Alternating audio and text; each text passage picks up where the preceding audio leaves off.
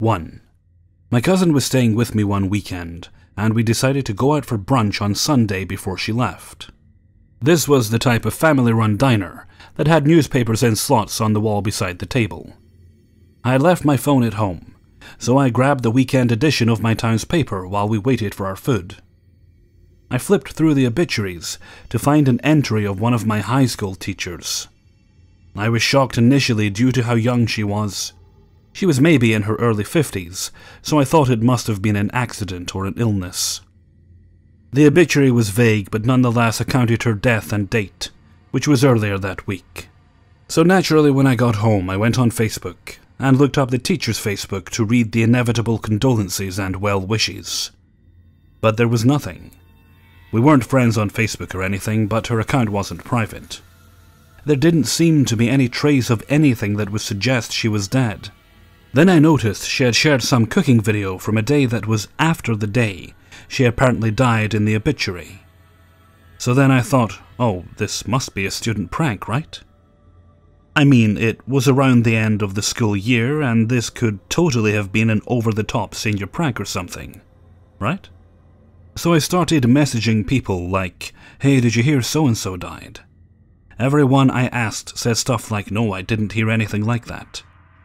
I even asked kids who were still in high school, the same one I went to. And even they had no idea what I was talking about. So then I got creeped out. So if it wasn't a prank, and if she's not really dead, then why the fuck did that obituary read that she died?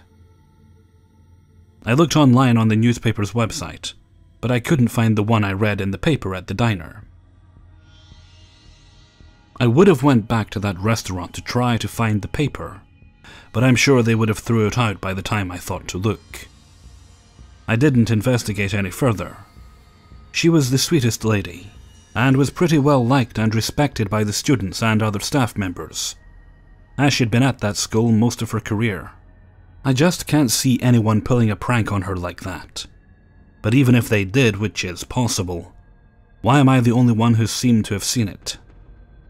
I tried sending the teacher a friend request so I can ask her about it, but her friend list is a relatively small group of mostly family and friends, and no students. Must be the type who doesn't add students on social media, so I doubt she'll add me back. I could try contacting the newspaper, but if it wasn't online, then it must have got pulled. If it existed at all. In that case, it was a prank, but by who? The one thing I noticed in the obituary that makes it all the more confusing is that the obituary accurately lists the remembered by, the close family and friends right down to her grandchildren. If it was a prank, it would have had to have been by someone who really did their research. Or someone who really knew the family, the latter being creepy as hell. I may do some further research in the future, maybe try to find an archived copy of that paper. Until then, I have no answers. I'm pretty skeptical and would like to think it was just a prank. And if it was a prank, they did a hell of a damn good job covering it up. Because as far as I know, I'm still the only one who thought she died. 2. One day I was hanging out with my cousin doing our usual stuff like playing video games and yelling at each other. My aunt comes in and wants us to go with her to pick up her prescription. So on the way there, everything's normal, just listening to music and talking to each other, normal family stuff. We grab the prescription through a drive-thru in, I think, CVS or something. On our way back is when it gets weird. We are driving back home, and after a few red lights, I look out the window, and up in the sky is what looks like Jupiter, the planet. Not way off in the distance either, like right fucking next to us. Like if we took a rocket to it, it would probably take 1 minute to get there. I ask my aunt what that is, and she, being not even fazed by the situation, says something to the extent of, oh, that's... The name escapes me every time. I'm staring at it through the car window, amazed but very calm, as if it's just normal. And now I'm of age to finally understand, but now when I look back at the memory, I'm scared, confused, amazed, excited. Then it stops, it just goes blank. That's where my memory ends. Right after that, I'm sitting in my cousin's house as if I just zoned out. I ask him what happened, and he has no clue what I'm talking about. And I explain to him what happened, and he calls me crazy, so I just drop it. Ever since then, this memory has stuck with me. I have no clue if I'm alone in this, or if there are others, but I haven't said a word to anyone about this since that day, and my cousin and aunt, as far as I know, have since forgotten the whole ordeal. I'm now 20, and I've had this memory for a very long time. I had to have been maybe 10 or 11 at the time. As a kid, and even now, I've been obsessed with all things space, and I've been talking about it a lot lately. I've never thought of who I could tell or where I could share it until now. I doubt it's actually a Mandela or anything, but it's stuck with me for so long that it's got to be something. I often find myself feeling out of place around people, like me being who I am and my personality is more advanced than human capabilities. It sounds stupid, but it's true. Sometimes, without even thinking, I'll be texting my friends telling them that I want to go home while laying down in my bed. At that point, I make up something saying that I'm at like McDonald's or something so I don't sound weird. Like I said, I don't know if I'm alone, but please feel free to comment what you think, if you share this memory or feeling with me, or if you just think it's a false memory. 3. I woke up one evening. We kept a third shift schedule because we work thirds, and I wasn't sure if my wife was awake or not. I was facing away from her, so I reached my hand back, felt her leg, and knew she was in bed. I gave it a little squeeze to see if she was awake, and she didn't move. So I got out of bed quietly, felt her shift a bit as I did, and then went to the bathroom to brush my teeth. I then walked past the bedroom to get to the living room, glanced in, and saw a wife-sized lump under the covers. I figured I'd let her sleep, so I continued on to the living room. She was on the couch, wide awake, halfway through a cup of coffee searching around on YouTube. There is no way she got out of bed and into the living room from when I saw her in the hallway. The hallway was small. She would have had to have physically moved me in the hallway to get around me. My morning bathroom routine takes maybe 5 minutes tops. She had clearly been awake for at least 45, and she had claimed to have been awake for over an hour. I doubled back to the bedroom and looked in the bed, and the covers were thrown off of her side, like she usually does when she gets up. There was no way I'd seen her lying in the bed. I flipped the light on, and the scene stayed the same, covers thrown off. I still can't make any sense of this. Any ideas? Again, it's pretty simple stuff, but it freaks me out. 4. 8 years ago, I was living in a 2-bedroom apartment by myself with 2 cats. I had a girlfriend who I will name Elsa for this story, who lived 45 minutes away, on her college campus. Most weekends she would drive into town and stay at my place until she had class again on Monday. We did regular things, as we didn't get to see much of each other. We liked to spend time alone together, watching movies, playing games, or the like. Please keep in mind that neither of us were drug or alcohol users, as I have a good job I can't risk losing, and she just simply never cared for intoxicants. Nor were either of us on any medication. So here's the scene. It's Saturday night, 11 p.m. Elsa and I are sitting on the couch watching a movie. I can't remember which.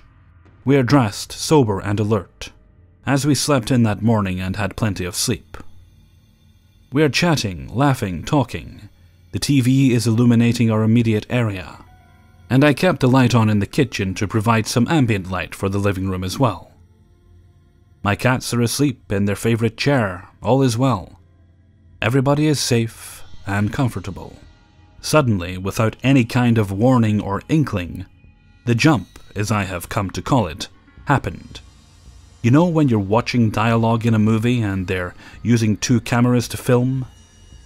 when they switch from camera to capture the one speaking. It is seamless, with no clipping, interruption, fading, or transition effects. It was that sudden. We were having a good time together in the living room when in an instant I found myself sitting on the foot of my bed, clothes removed, in the dark. For about 1/2 of a second, a million thoughts entered my mind. Had something fallen off the wall and hit my head? Did I have a seizure? Was I dreaming the whole time? Where is Elsa? Then the scary part. I turned to my right, and Elsa is also sitting on the foot of the bed next to me, clothes removed. Her eyes are the size of golf balls and she's trembling. I realize I am as well. I try to speak and ask her if something happened, but I'm so frightened I only stutter. After looking around the room and realizing we were alive, she managed to ask me what happened. I didn't want to answer, in case it was just me, and I didn't want to come off as nuts. I just looked at her. After a pause, she started asking me again if I had turned off the lights or removed our clothes or if I knew what was going on. I didn't. Neither of us had experienced grogginess or confusion before the event. Furthermore, we didn't experience any sensations other than fear and confusion after it. No aches or pains, no bumps, bruises, or cuts. I reached for my phone to call my mom and see if a doctor would be appropriate. I noticed that it's not 11 p.m. anymore. Now it's 3 a.m. In that sudden instant, that instantaneous change of scene, 4 hours had passed. Everything in the house had been turned off, and we had been stripped. We went to the ER as my mom's fear was a gas leak. No signs of toxins or injury were found on either of us. Elsa made an appointment for a CAT scan, which also came back as expected. I explored possibilities like a gas leak, poisoned consumer goods like our soda or fast food, neurological malfunctions, and more. But the one thing that always bothered me was the fact that Elsa and I lost and acquired the time at the exact same instance, 4 hours apart. Neither of us witnessed anything that the other didn't, and there were no lingering effects. For weeks I kept bringing it up with her, just hoping one of us would remember something. I browsed forums from all types of sites searching for answers. Every time I brought it up, Elsa would get scared at the memory and beg me to just let it go.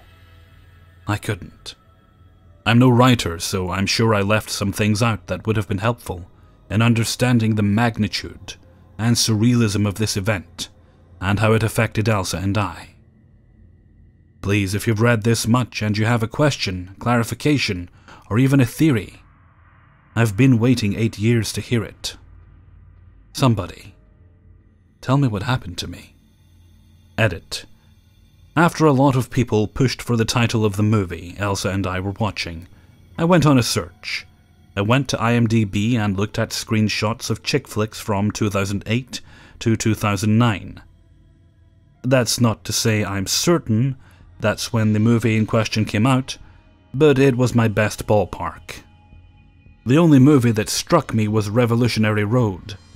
This is because I seem to remember loving Leonardo's hair in this movie, based on the screenshots I saw. Again, this is not to say it is the movie that I loved his hair in, but it's the best I've found so far. 5. In April this year, I won an antique table in an auction. My then boyfriend Dan and I drove to Brisbane to pick it up. Dan's not a fan of antiques, but seemed excited for the adventure. Brisbane is about 300 kilometers from where I live, a day trip. We left after lunch and were planning to pick up the table, have dinner at a pub and drive home that night. I was tired from work and feeling a bit off.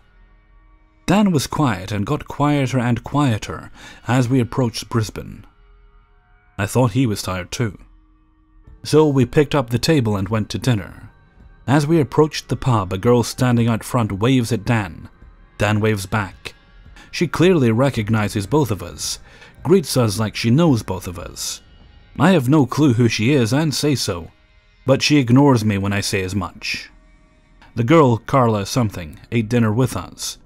I wasn't comfortable, but Dan was so happy to see her, animated. All through the meal, I had an awful gut feeling.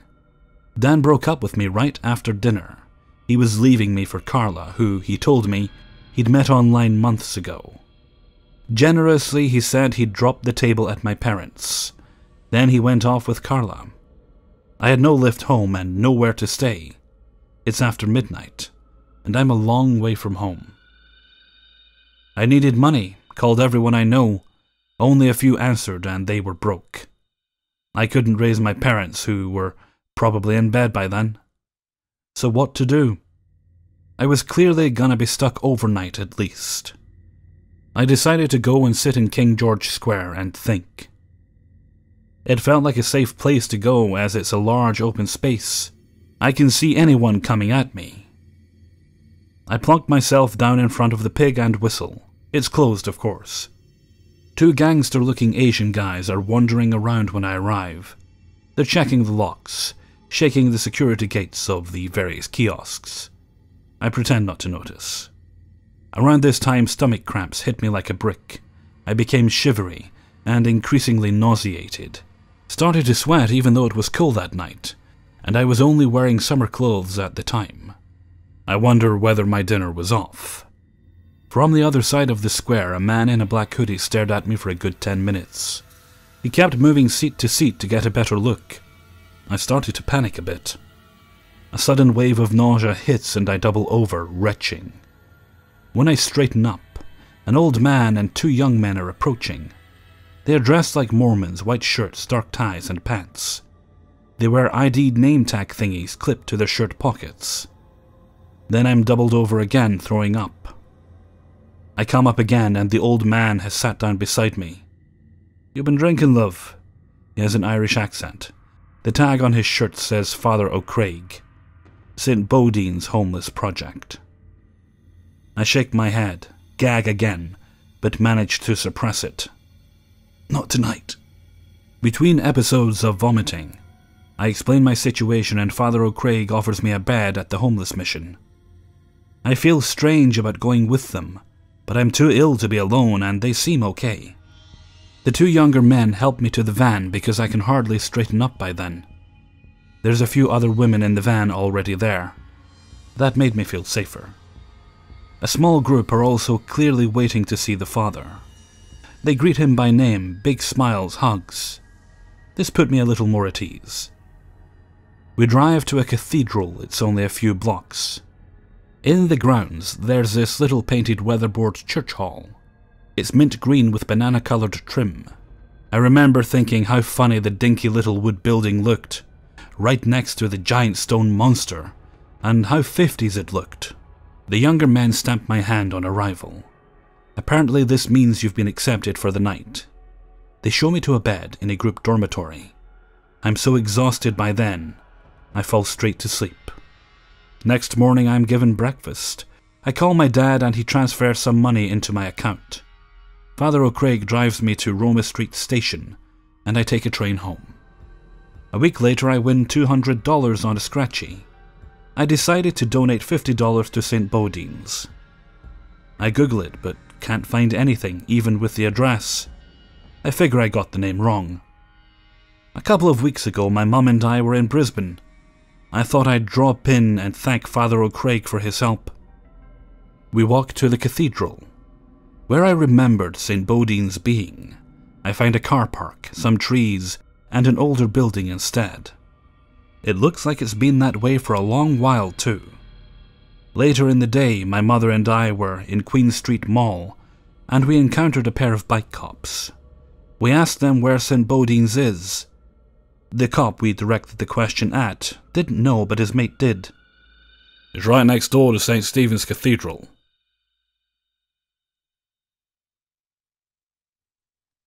Hey everyone, Hellfreezer here, and thank you very much for listening to 5 True Glitch in the Matrix Stories, number 38. Big thanks to everybody for the massive and wonderful response I got in searching for glitch stories this week. I was hoping to get about 2 weeks worth because I'm trying to carve out a week off is what I'm trying to do. I believe I mentioned that earlier in the week. And I'm so grateful to everybody because I got more stories than I needed, which is awesome. So big thanks to everybody for letting me use their stories. Can I just say, that boyfriend in that last story there, disgusting behaviour, truly disgusting behaviour. It sounds like he actually brought her there just so he could break up with her in front of his new girlfriend. Shameful. Right, anyway, I think I'll head off for now. So until next time, thank you very much for listening, and take very good care of yourselves.